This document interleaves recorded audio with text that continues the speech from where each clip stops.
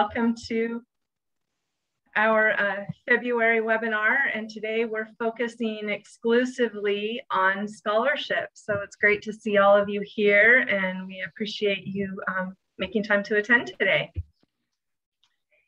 So for the agenda today, we have some basic messaging for students and families. We're going to talk about search resources. Kathy Pham from College Bound is here, and she's going to talk, and now my dog's barking, of course, the College Bound Scholarship. And then we have some support strategies, and of course, as always, a mountain of resources to share with you. And also, we designed this presentation today to actually be a template for student and family events for you.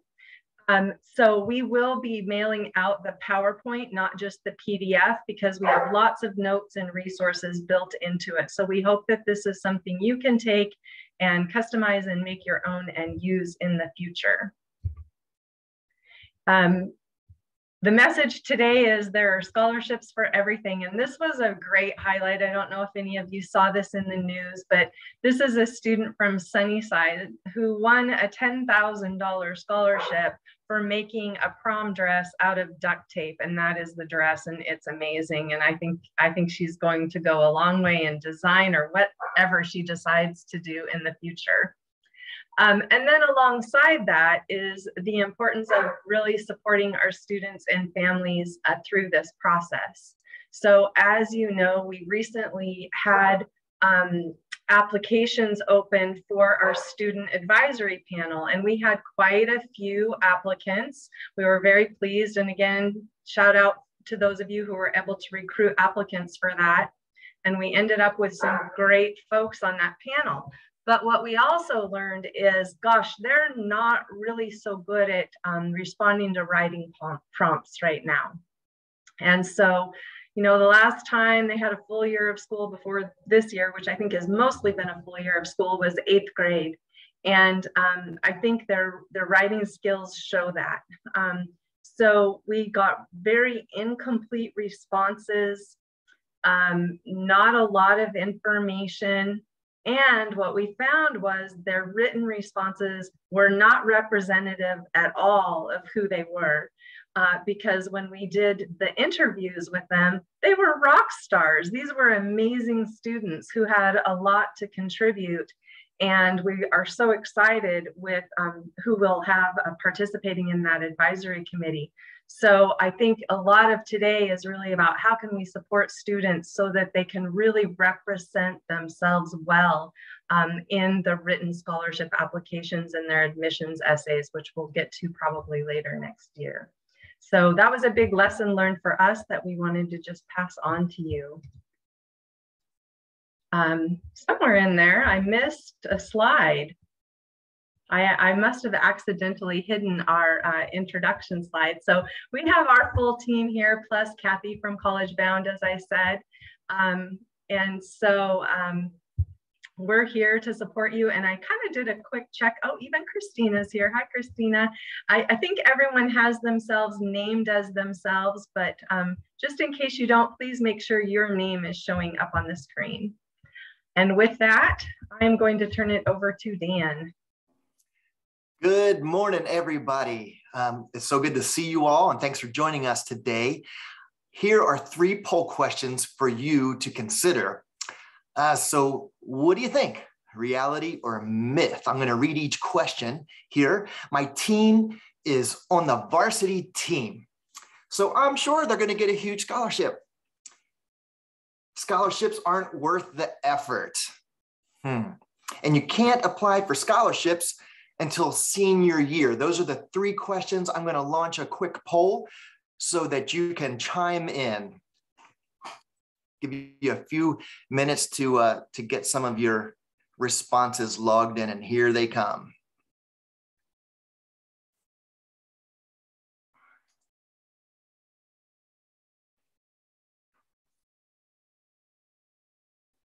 Nice.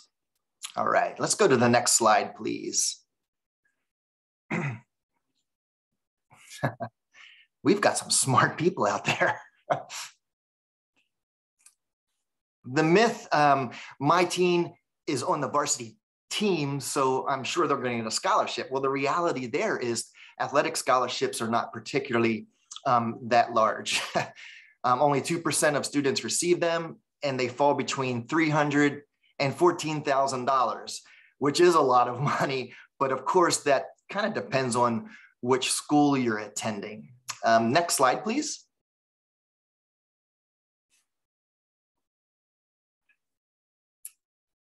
The myth that scholarships aren't worth the effort. Well, reality, come on, no way. The effort to apply will always pay off. First, monetarily, every dollar awarded can help reduce the overall cost, right? So that's fairly self-explanatory. Secondly, going through the detailed process of applying for a scholarship is another opportunity to gain a life skill, a valuable skill, not to mention that it shows courage and character to accomplish such a task. Next slide, please. And you can't apply for scholarships until senior year. Nope, the reality there is you can apply them all the way starting at age 13. So they're all over the place. And the rest of this presentation is going to focus on those resources and support strategies to help your students gain the access to these funds. So I'm going to hand things over to Annie. Thanks, Dan. Yeah, so I think the really important kind of message in those myths is that it's all about messaging, right? So in order to combat those myths, it's really important to focus on what is true about scholarships and the scholarship process. So we've heard a lot about free money in the college access world, right? And what we really want to talk about today is not using that terminology really at any point at all, right? Because even if students are utilizing their time to apply for scholarships or just going to school and getting a scholarship, that's not free, right? That time and effort is certainly time and effort. And we want to make sure that students know that some scholarships or grants, et cetera, just funding the college process generally, it requires you to complete your coursework and maintain satisfactory academic progress. So just kind of some reminders around basic messaging and really stepping away from using terminology like free money and instead talking about, you don't have to repay scholarships if you successfully complete your coursework or remain, enrolled in school and with good grades. The other thing that we want to talk about is the difference between need-based and merit-based scholarships. So often we hear students say that they won't qualify for scholarships because, it could go in either direction. Maybe some students think they don't have a big enough financial need, so they aren't eligible for scholarships. Or in the opposite direction, some students think, well, my grades, I don't have a 4.0, or I'm not on the varsity, soccer team, so I'm not going to be able to qualify for these scholarships. And the reality is that there's scholarships out there for everybody, whether they are need-based and based on financial need of a student or family, or merit-based and really focused on either students' academic performance or their involvement in extracurriculars. And then the majority of scholarships come from organizations and colleges. So a lot of times students don't think about the fact that their institution is somewhere that they could access a scholarship. I think that's probably because that's where we're paying our tuition bill, that we don't think about those things, but there are certainly scholarships from the institutions that students are looking to attend. And then lastly, just a reminder and another benefit for completing that financial aid application, that so many scholarships require that you complete the FAFSA or the WAFSA regardless of income level. So even if students think that their family isn't going to qualify for need, another myth-busting reality that we want to step away from, right? Encourage them to complete their financial aid applications, because many times that's the first step to completing scholarship applications. Next slide, please. All right, so now we're going to dive into search resources. So first and foremost, I think it's a really fun activity to start with students is to just kind of mind map what opportunities are out there and what scholarships that they can have access to based on kind of their own network of organizations, relationships, et cetera, et cetera. So you can ask students to think about different organizations or clubs they're a part of. In fact, you could actually ask students to think about what organizations and clubs their family members are a part of. It could be uncles, aunts, parents, grandparents, et cetera, et cetera. Oftentimes it's just about thinking about the organizations and clubs in your network. Same goes for local credit unions or faith-based organizations, Rotary and Kiwanis Club, other animal clubs, maybe places that your students or their families are volunteering.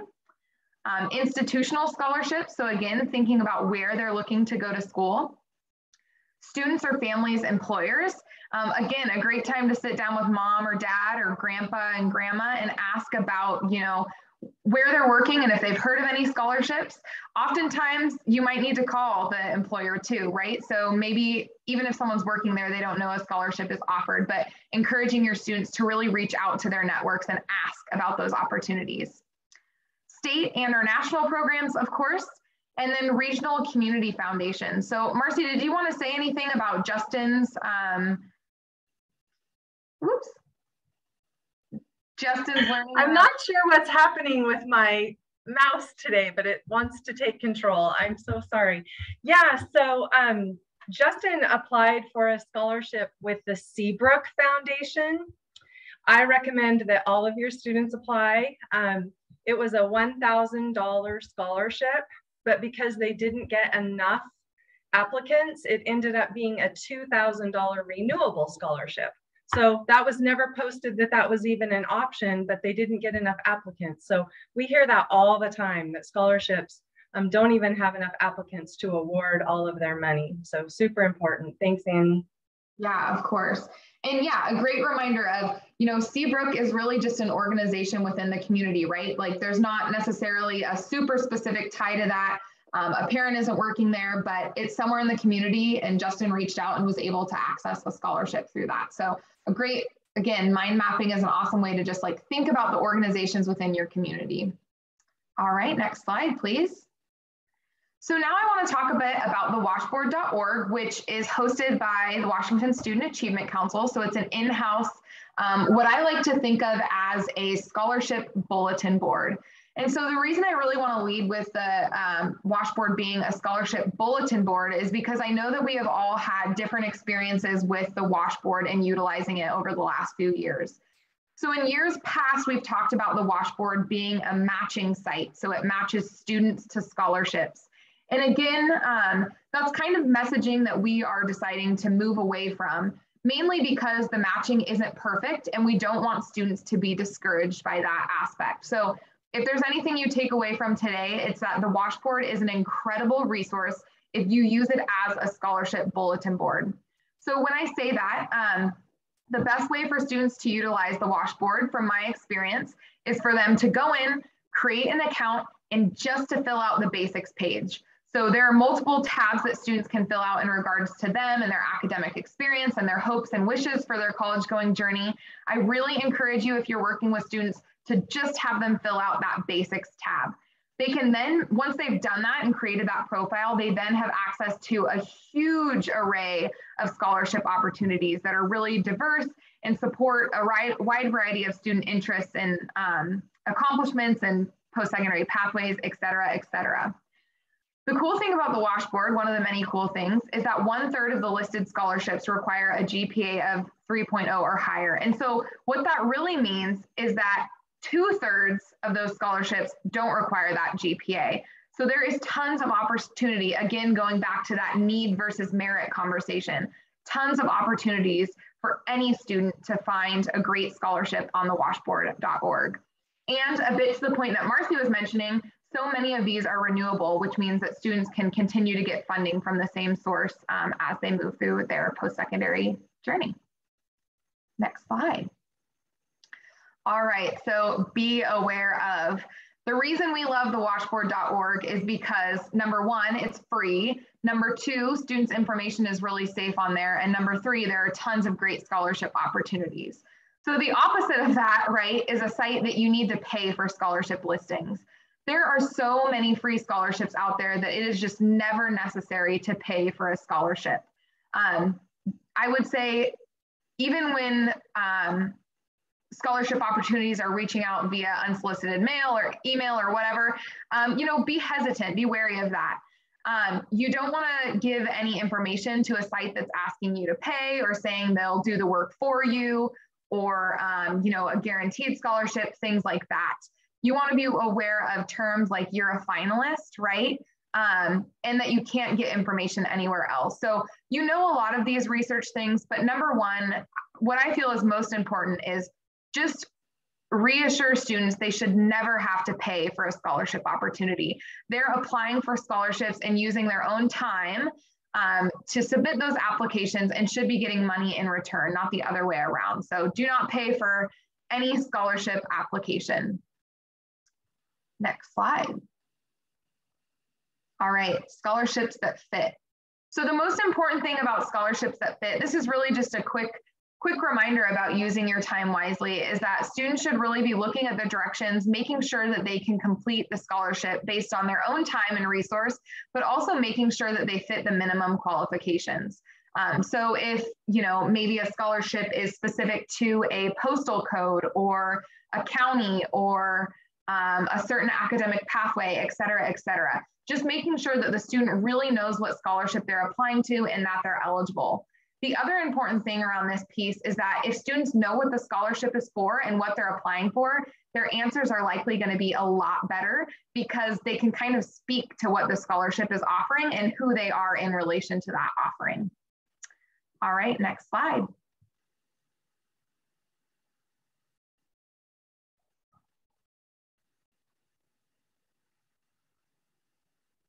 Well, I think I can get started on it anyways. Oh, here we go. So this slide is just a really awesome resource. Again, we're going to send out this PowerPoint. So awesome that these things are linked here. We have so many resources on the Gear Up webpage in regards to scholarships, of course. So plenty of actual scholarship postings, resources around how students can get their essays reviewed or things to consider within a scholarship, tips and tricks. A lot of the information we're covering here, but if a student is interested in kind of doing a deep dive, or if you're looking for resources to kind of get conversation started around scholarships, definitely recommend going to the Gear Up page and looking under our scholarship tab on the student or educator pages. All right.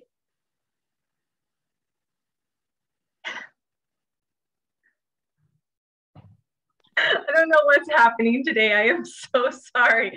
I'll use the mouse and it doesn't work. And then I don't want to use the mouse and it's moving forward. So there's something a little glitchy going on for me today. I'm so sorry. It's awful. But I'm going to turn it over now to Kathy from our College Bound Scholarship Service. Thank you, Marcy. Hi, everyone. Good morning. My name is Kathy Pham. I'm a program associate for College Bound Outreach at the Washington Student Achievement Council, and I'm so excited to be here to share information about Washington's College Bound Scholarship. Next slide, please. So what is the College Bound Scholarship? The College Bound Scholarship is an early commitment of state financial aid to eligible students who enroll in middle school and meet the pledge requirements, which I will cover shortly. The College Bound Scholarship covers average tuition at public college rates, some fees, and a small book allowance at over 65 colleges, universities, and technical schools in Washington State. All of this information can be found on our College Bound webpage, which contains amazing resources, such as free digital materials for students, families, counselors, and anyone else who's interested in this scholarship. Now, as you continue to work with your students in your position, this question may come up quite often. What do juniors and seniors need to know about accessing the College Bound Scholarship? Well, first, students must meet the College Bound Scholarship pledge requirements and also meet state residency requirements.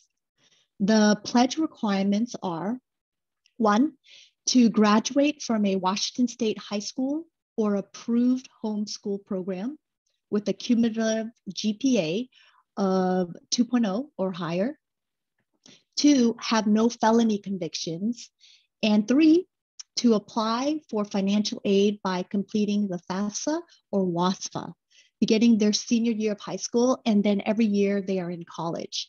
Now, students may file as early as October 1st. And the second thing for this is that students in order for them to use their scholarship, they must be admitted to and enroll in an eligible institution in Washington within 1 year of their high school graduation. And after this, their eligible post-secondary school will then determine if their income meets the eligibility guidelines. For students to access the scholarship, a family's income must be at or below the amount in the chart listed on our College Bound webpage for their household size. After that, the school then calculates their financial aid award, sends students an award letter indicating how much financial aid they will receive, and then disperses their financial aid, including their College Bound scholarship, before their classes begin. So I just walked you through kind of the steps for a student so they can see all of these stages. After that, what do we do at WASAC? We then match financial aid applications to College Bound applications within our WASAC secure portal called the Toolbox. Some of you may have heard of it. I also have good news to share. If you haven't heard it already, starting this year, 2021-2022, the College Bound scholarship has been made easier. What does that mean? Now, all public school students are eligible for the College Bound scholarship will be automatically enrolled. That means students no longer need to complete a College Bound scholarship form. However, they are still required to complete the financial aid form, either again, the FAFSA or WASFA. Now, in addition, as you support school counselors, we would love, love, love your help as Gear Up coordinators to help us update student contact information in the Toolbox, WASAC's secure portal. By updating student contact information, that will help us deliver important information to College Bound students. And we cannot do this without the help of our districts and schools. So we thank you so much for your support with our students, with families as well. And if you do not have access to the portal and you need access, feel free to email us at collegebound@wasac.wa.gov with your requests, and we'll make sure you can get the access to help us update the information of your students. Next slide, please. All right, so next I would like to highlight additional resources to best support you and your students. These are links that are embedded in this slide for your reference, and it contains the following information. The first thing is the handout that provides an overview of what I just talked about so that you don't have to recreate the wheel yourself.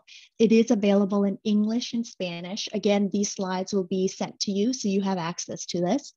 Number two is, if you haven't already, I highly encourage you to join our newsletter. Your students, their family members can sign up to receive our free email newsletter to get information on College Bound scholarship and college and career planning. And the earlier they sign up, the better. So they have this information on hand. The third resource I'd like to talk about would be the financial aid calculator. This tool really helps students and families estimate what Washington College Grant and Pell Grant financial aid might look like for a student. And last but not least, we have an amazing OtterBot texting service. It is a free texting service that can help college-bound seniors with the financial aid process. And it's wonderful because students and their families can text this bot 24/7. And it has information such as links and resources to help guide the students or to help answer any quick questions. So again, you will have this information for you, and so you can access these slides. And if you have any questions at all, because I know I went through a lot, remember, we are here to support and help you. So if you or your students have any questions after this webinar, please feel free to reach out to myself, or you could email our main inbox, which is collegebound@wasac.wa.gov. So thank you so much for your time. And if you have any questions, feel free to let me know. I'll hand it over to Beth now. Thanks, Kathy. I wanted to share another state grant opportunity or scholarship opportunity, and it's the Washington State Opportunity Scholarship. It was created in 2011 by the state legislature, and it's a public-private partnership designed to increase students and graduates in the STEM and healthcare fields in Washington State. And since 2011, they've actually added, originally it was just a BA scholarship, and now they've added a career and tech ed scholarship as well as a graduate scholarship. The scholarship can cover tuition, but it can also cover other things like housing, transportation, and other cost of attendance aspects.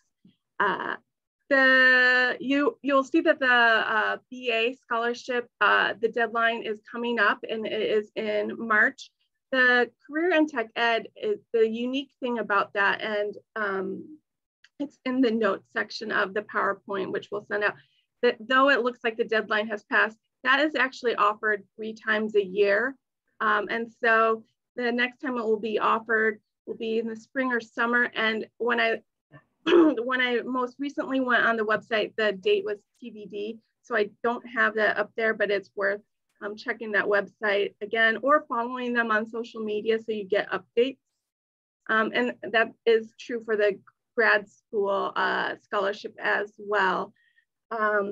This scholarship also has been traditionally or historically, it's been about 50% of the recipients are women, and about 3/4 are BIPOC students and first-gen students, again, about 3/4 of the recipients. And in fact, we actually have a local connection to a scholarship recipient, and I was going to ask if she doesn't mind, Kelly's son. Kelly has her own experience with this scholarship, if she wouldn't mind sharing a little bit about her own experience. Sure, Beth. Yeah, my son actually got the baccalaureate scholarship, was awarded that. He's at the UW and he'll be graduating actually this year. So he's in his 5th year. And he actually received it for the first 2 years because when he changed his major and he went from a STEM major to a construction and real estate major, he lost the scholarship. But for the first 2 years that he got it, it was wonderful. It is renewable for 4 years and actually grows in the amount. So it's larger by the 4th year. And they're really, what I found about them is they're great about sending out all the reminders. They're really good about contacting the students and following up and making sure that they're, resubmitting what they need to for that scholarship. So, and I just would like to say, just give a plug for scholarships. I can't say enough how I think the first year it's always the hardest, but once you get into college and there's so many more avenues that come open at that time. Caleb is graduating college without any student loans being taken out. And most of that is all due to scholarships, really. So, and once he just started applying, once he got in through different fraternities, from different clubs, like I said, debt free. So I am just elated, and scholarships work. Yeah, thanks, Kelly, for sharing that story. Hey, Kathy, if you're still here, we had a question in the chat about college bound and undocumented students. Are you here to answer that? Yeah. I'm sorry, I was going to jump in and answer it, but I had to turn off my video because my internet's unstable and I had to give it a little bit of a break. So I apologize, but I can still see your beautiful faces. So students who are undocumented, they're eligible for the College Bound Scholarship. They have to meet the requirements of it by registering, excuse me, I've got a little frog in my throat too.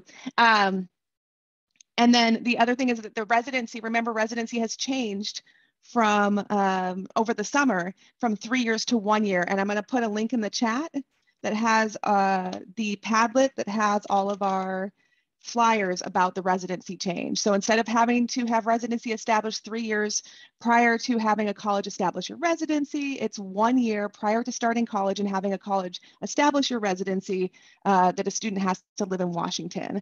And so let me put that in the chat. So thanks, on that Padlet, just under the new residency law information flyers, and they're already translated in multiple languages, and all the languages are there. I encourage you definitely to share those with students because there's a lot that don't realize that opportunity is there for them. I'm really excited about it. All right, thanks so much. And thanks for the question, Rosalie. And Adrienne put in a tip as well for folks in the chat. All right, now I'm going to turn it over to Dan, and I'm going to work really hard on getting these slides right. Wish me luck. Okay, Marcy, it's all on you. No worries. So the next few slides will contain not only tips, but best practices that have been proven to help students submit successful applications and receive scholarship awards.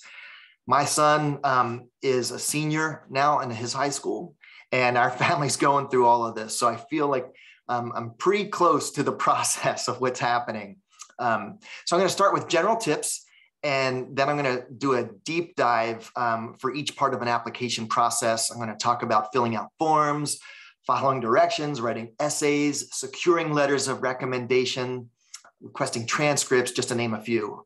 So I know there's a lot of info, and just a reminder that all of this will be shared out with you, the PowerPoint along with presenter notes. Okay, so here we go.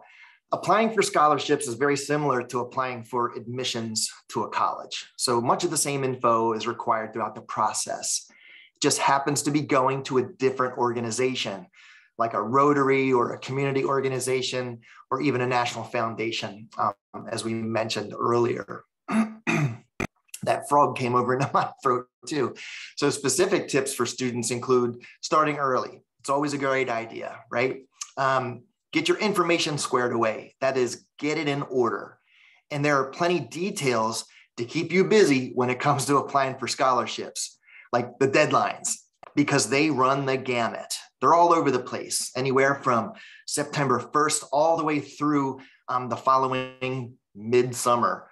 And because there's such a wide window, we'd recommend not waiting until the night before, like my son did for some of his, but that's okay. We're all just humans. A good practice is to always make sure that students are eligible before putting time into any particular scholarship. So how many times have we all been told, to read the directions before you get started instead of just hopping right in? Have a plan about staying organized. And during that scholarship process, you need something to help keep you on track. So follow every single direction on an application or a website to a T, and double check every answer for accuracy and spelling. Another good practice for staying organized also means keeping copies of everything that you submit. So taking screenshots or printing out what you've submitted can help you save time in the future, because you're going to need to do that, right? Applying for a scholarship is not a one-time affair. Students will be doing this each year because things can potentially change. Next slide, please. Good job, Marcy. All right, let's talk about the application itself. First, read the instructions. I can't stress enough how important it is to read the directions. Again, making a note of the requirements and the due dates and thinking about how much time each piece is going to take. The second thing, read the instructions again. We've heard this so much, but it is so valid. So let's move on. Number 3 is allow enough time for each piece. If you need to request a transcript or a letter of recommendation, or to put together a portfolio or do a special project for this scholarship application, this can take several weeks. So managing time is huge. The next one, copy and paste with care. So you want to feel free to make use of the material that you've already created from application to application. But you do want to make sure that you personalize each piece so that you're addressing specifically what that scholarship is looking for. This next box here is kind of interesting to me because I've spent a lot of time not only in education, but in the business world. So go with me here. Picture the ideal candidate. One way to do this is to read the application material ahead of time, Find out about that organization or the person who's offering the scholarship, right? Do your research, do your background, your dig. And if you know their goals and the purpose of that scholarship, you can start to paint a picture of what this ideal candidate might look like, what they may say, what they do, what they believe in, what they're hoping for. And then you can highlight the characteristics that you share with that ideal candidate. So this is very similar to how the business world markets to consumers. They too picture the ideal consumer and adjust their messaging to what matters to those buyers, me and you. So it's good advice, good counsel. The next box here, answer the questions directly with specific personal examples. Going along with, here we go, copying and pasting really matters. And a lot of times students want to just reuse that same personal essay over and over because they spent so much time perfecting it, getting it to really look good. However, if you find that you can kind of use the same essay over and over without modifying it, it's probably too general. So you do need to tweak it. And make sure that you're answering those questions directly with specific personal examples that are tailored to that particular scholarship. After all, what would the ideal candidate answer? Then we get down to being careful with your personal information, right? Operational security, want to be very careful. Some applications are asking folks to submit their social security number or private information. Usually this is so that that funding source can verify identity and eligibility because they're going to be sending monies to certain credit accounts. And you can get around this as a student or a parent without being a bother by simply answering the last 4 digits of your social security number, or by contacting that scholarship provider and seeing if you can just use your student ID, the college student ID. You're also welcome to politely contact the donor and ask if there's an alternative set of information that you can provide, because you're cautious of sending info, whether that be digitally over the web or even in snail mail these days. So if it makes you uncomfortable, you can't go wrong by asking for that clarification. Okay, finally, these special circumstances.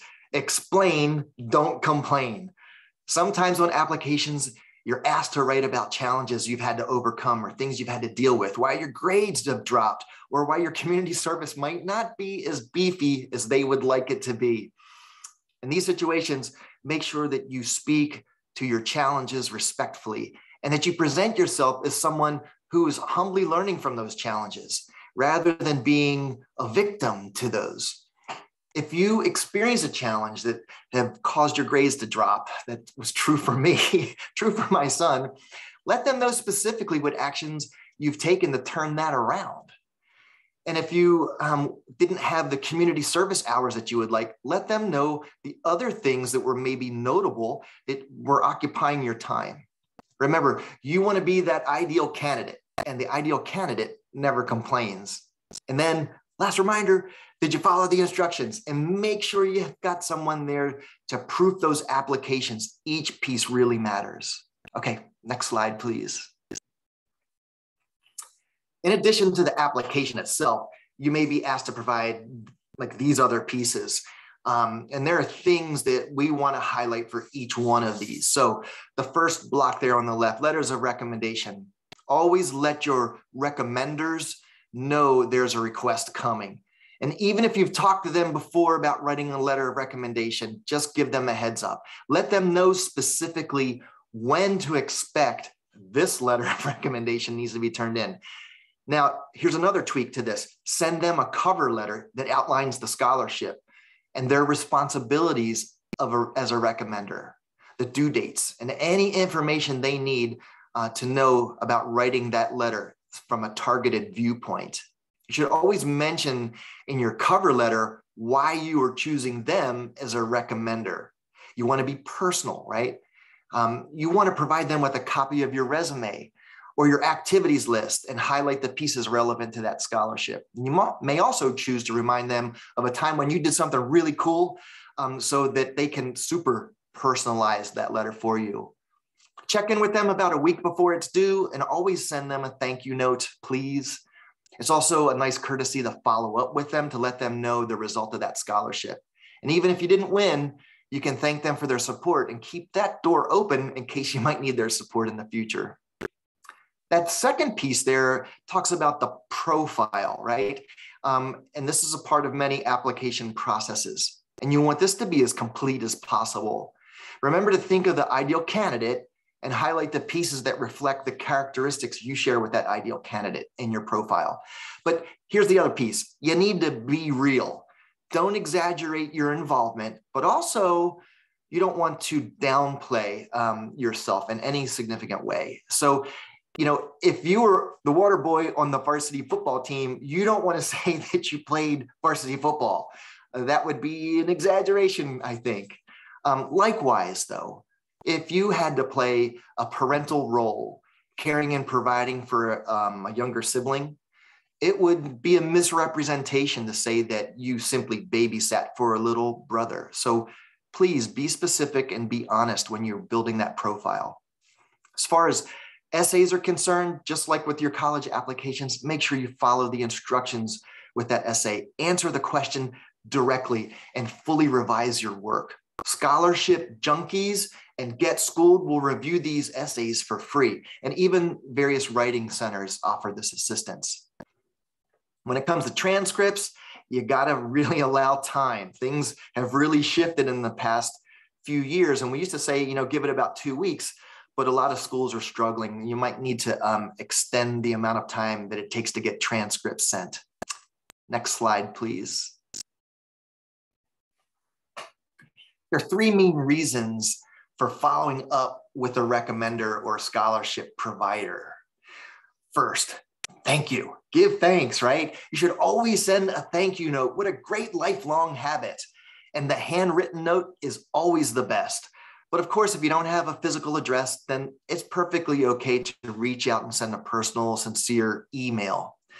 And whatever you do, just don't send a generic thank you. So many times people make mistakes. They're sending a thank you to me and it's like, Dear Bob. Well, I'm Dan, I'm not Bob. And I kind of know right out of the gate that they probably sent a generic thank you. And approach that thank you letter like you would a personal contact, right? Be personal, be specific.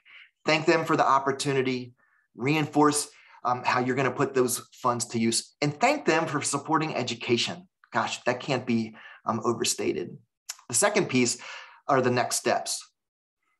If you've been awarded a scholarship, you should follow up with a thank you and clarification for the next steps. Make sure that you are crystal clear on what needs to be submitted and by when. Back to deadlines and timelines. You may also choose to follow up after any deadline to ensure that your materials were received and to check on the status of that award. In fact, I texted my son this morning and he's going to be doing that with his #1 university choice. The third piece, keep in touch, right? Keep the lines of communication open. It's always a good idea to send up a follow-up note after you've started your school year to let those donors know how you're using the money. It's going to make them feel good about choosing you and will plant that seed in their head for supporting you in the future. We'll also build that bridge for future support, right? Whether that's in the form of a scholarship, or maybe what about an internship or a job or mentorship? Okay, next slide, please. And the last one. When you're trying to cash in on a scholarship that you've won, you're going to have to answer a few basic questions for yourself. And remember that the scholarship you will have received, there are these requirements that are key to getting that money where it needs to end up and processing it. So in both cases, you may need to follow up with both parties to make sure you can answer these 3 essential questions. Who needs what? From a scholarship standpoint, they may need you to provide contact info, proof of enrollment, and verification of anything you entered on your application. From a school standpoint, they may need you to be registered at least half-time to process those funds through your account. Make sure to check with the scholarship provider and the school to know what conditions are for your scholarship so that you can meet those requirements and address potential conflicts between the school and the scholarship rules. Okay, so then where does the money go? In most cases, that provider, scholarship provider, they're going to send that money directly to your school so it can be applied to your account. You may not get that $50,000 check that you can pack into your wallet. I actually had somebody ask me that one time.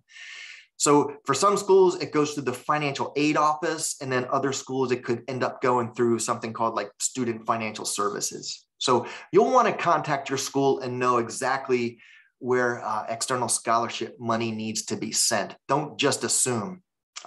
It's important to let your school know as soon as possible to expect that scholarship that you won so that they can also factor into your financial aid award letter. And the sooner you do that, sooner you have a final and accurate award letter. That's a good thing.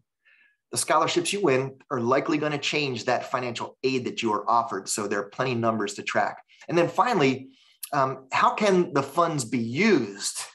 So some scholarships specify how they're used, right? Some will say that they can only be used for certain things, and they're going to have very specific instructions on what to do if there are excess funds. Some scholarships don't specify it. Some schools have rules that tuition and fees must be covered first, and anything in excess can be held in the student's account or distributed to the student. Some scholarships can only be applied during certain terms, or only if your GPA remains at a certain level. So you're going to want to find out your terms. You may also want to follow up periodically with that scholarship provider and the school. Once again, if you don't see that amount posted in your account or in your portal, it may be that they're missing info or just taking longer than you planned for. That's going to give you an opportunity to make a plan, when to expect it, and to provide them with any additional info that may be missing. Okay, and then one important note is that any scholarships you receive in excess of tuition, fees, and mandatory books and supplies are considered taxable, and that's a good problem to have. All right, well, thanks for being patient, and I'm going to pass things back over to Beth. Thanks, Dan. Next up, I have some tips for you staff members on how to help students stay organized. As Dan mentioned, there are a variety of components to scholarships, and it can get chaotic, especially when you're factoring in college or your post-high school admissions, and you're factoring your financial aid application in. So one thing that we have on our website, and the link is below, and there's also some notes embedded in the PowerPoint, is we have a senior year binder system. It was developed by the McNair program in higher ed, and it includes 10 different sections. So it walks, the binder system on our website it walks an advisor, a college access professional, through the steps of how to help a student develop the binder. So the binder has 10 tabs, and it explains what is needed for each tab, the rationale, and it provides an example. So for example, you might have a list of your scholarship listings. You might have personal essays, personal statements, a brag sheet, letters of recommendation, different tracking sheets, your college list, and it just helps students stay organized. So this binder system could be a hard copy, it could be electronic, but the manual that's on our website can walk you through the process of how to help students stay organized their senior year. And then the next resource that we have on the next slide is ScholarSnap. That is a resource that's listed on our scholarship webpage on the Gear Up website. The ScholarSnap is actually hosted by the College Board, so it's legitimate. And it helps students create a profile and save time on their application. So if they're applying for scholarships through the College Board's scholarship listings, they can use this ScholarSnap to draw down information. So it can help save some time. Like Dan was saying, about the copy and pasting. This is an actual recommended way to do the copy and pasting. And again, it's through the College Board. So that is something to check out. It's new, it's been around for about a year or two. So that is another resource that is mentioned on our scholarship webpage. And then some school strategies that we have listed. We encourage folks, as you know, to always have financial aid, filing events at your school. Christina is here. She often hosts virtual events, and we encourage you to participate in a virtual event or host an in-person event. If you are participating in one of ours or you're hosting your own, consider including scholarships as a topic in the event itself. And we do have a suggested activity that can be fun. That's on the next slide. It's called Zombie Apocalypse. And some of you might have played this before with us in a workshop. This Zombie Apocalypse activity is based on a real scholarship through Unigo. It's an annual scholarship due on Halloween every year. And it just requires anybody above the age of 13 to write a 250-word essay on how they would survive this zombie apocalypse. And it's a funny little scholarship. But the reason we have this as an activity is we have students read the scholarship activity or the scholarship description and read what it's asking students to do. And it provides the eligibility, and it's asking them to write this essay that meets these criteria. And so what we did for this particular activity, we at Gear Up created fictional essays and profiles of students.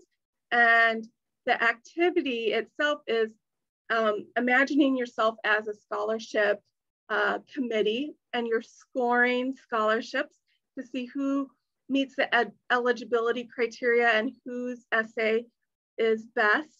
And so you walk through and score, and you can see some might have the best essay, but they don't meet the criteria of eligibility. Some might have need, but theirs is tossed out for this reason. It's sort of like if you've ever read or scored grant applications, it makes you a better grant writer. And so this walks students through the process of understanding when you're looking at a scholarship, how to break it down and make sure that you are hitting all the points so that you know like how to play the game, how to win the scholarship. And since it is a real annual scholarship, if you do this activity with students, then you could actually have them write an essay for this scholarship, which will again be due on Halloween of 2022. So that's one fun activity that you can do in an advisory or a workshop with students and families. And now we have a couple of updates as we get close to the end of today's webinar. We have some save the dates. We have a March virtual event scheduled. It's a little bit longer than the coffee break. It's 9 to noon. I believe I've sent out the invite, and I will be sure to send it out again. It's for Gear Up paid staff, and other folks are always encouraged and welcome to attend. And then we also are currently planning on having our Year 6 planning workshop in person. We hope to have it in Wenatchee. It's in May 3rd and 4th for cohort, and May 5th and 6th for priority schools. It's for Gear Up paid staff, and one building administrator at least are required to attend. Marcy and Kelly, do you have anything you want to say on the logistics or content or anything about that? So last month, we said we had really hoped that we'd be able to be in person in May in Wenatchee, and Kelly and I are in the process of signing the contract. So unless something changes, for the worse, we will be in person in May for the Year 6 planning. We have reserved a very large ballroom space at the Hilton Garden Inn. So we'll have one table per school available, so we can have some reasonable social distancing in the space. It's much larger than space that we normally get for these events. And we'll have rooms available at the Hilton Garden Inn. It's a new hotel right on the river.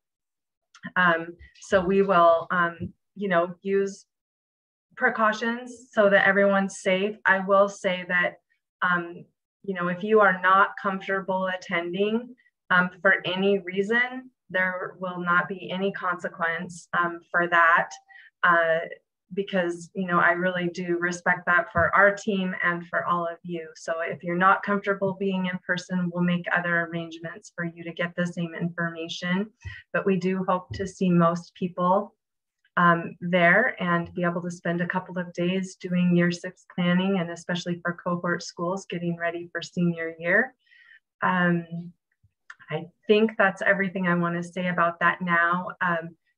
Please, when you're, we'll send out the registration information actually fairly soon so we can get good counts on that.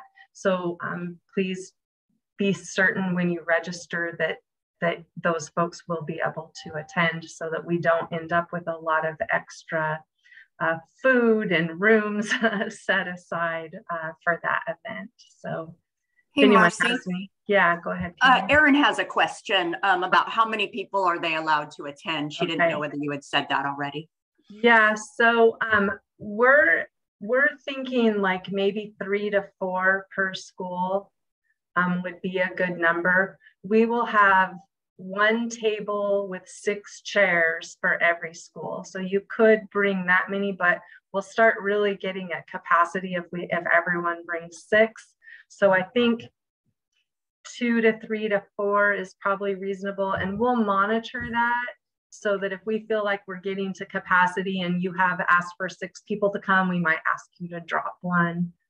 But Gear Up paid staff and a building administrator, maybe a counselor, if that's someone you work closely with, would be recommended. So just stay in good communication with us about that, and we'll definitely try to accommodate everyone that wants to attend. But we also want to just be able to have some good space available. Thanks for asking that, Erin. I appreciate it. All right. And we have one last poll. If somebody could launch it, it launched. Yeah, we're launched. Would somebody who could see the poll read it for me? Yeah, so the first question is, should Wasatch host virtual student family workshops? So some of you have gotten together and done this on your own and hosted virtual events for multiple schools, and it's gone really well. So we wanted to know, and it looks like I already can see the answer is yes. You'd like us to do that on your behalf. We're at 100%. Oh, wow. Yes. And then we are asking for the topics. So financial aid overview, scholarships, transitions, admissions. It looks like they are all very popular. And then if you have other topics, if you can put those in the chat box, and can someone please write those down? So Sherry's suggesting a family event to navigate the Gear Up website. That's a great idea. Russell says, asking families what might be of interest to them during the virtual. Yeah, so get some family feedback about what they'd like to do. Great idea. Can I ask also, oh, thank you, Rosalie. Can I ask also, would people have a preference in nights or weekends? Like would a weekday evening or a weekend be better? Any kind of preference on that? Not weekend. Okay, thank you. Okay. Well, I don't want to work on the weekend either. Like I'm not really like, I'm not jumping at that either. Monday through Thursday, I see. If we recorded it, would that be of value? Monday through Thursday. Virtual pizza delivered in real life. Yeah, we could definitely look at trying to do, you know, gift cards just like you all do.